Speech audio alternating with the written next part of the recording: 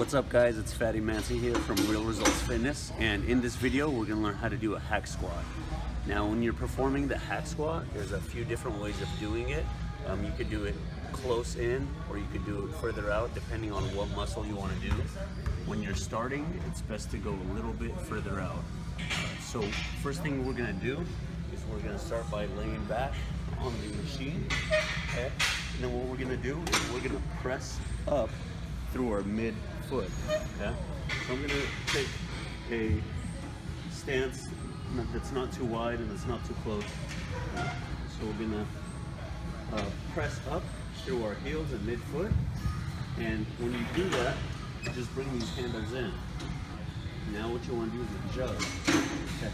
So the main point of doing this exercise, similar to a squat, is you want to make sure that your knees are in line with your toes as you descend.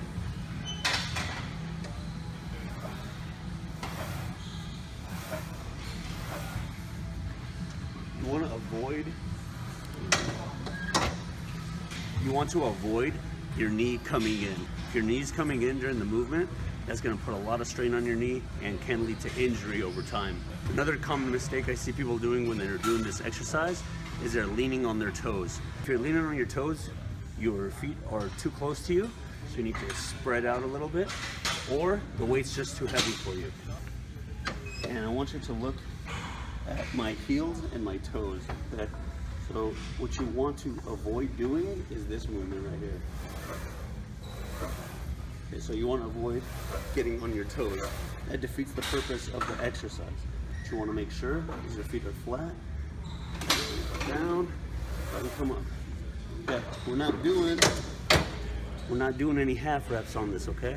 So same rules apply. We want to try and get our hips below our knees.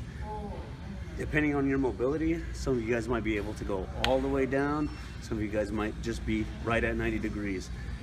If you're at least around there where your hips are below your knees, you're in good standing. Otherwise, you're gonna put pressure on your knees.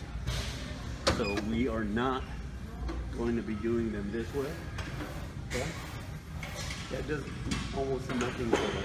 We wanna get our hips below our knees, okay? And our hip crease is below my knees. If you bring it in with your feet a little bit closer, that's going to work more the outside of your quads.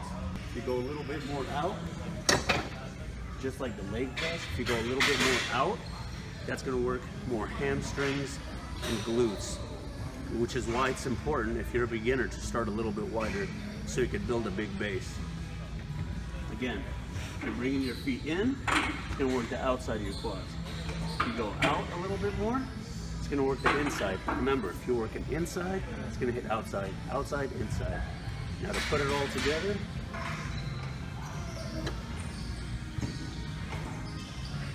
set up, get my foot placement down, and slowly descend. Realize how my knee is not coming in, okay? We want to completely avoid that. So we're pushing out, external hip rotation. If you haven't watched my squat video, go watch that. You'll know exactly what I mean.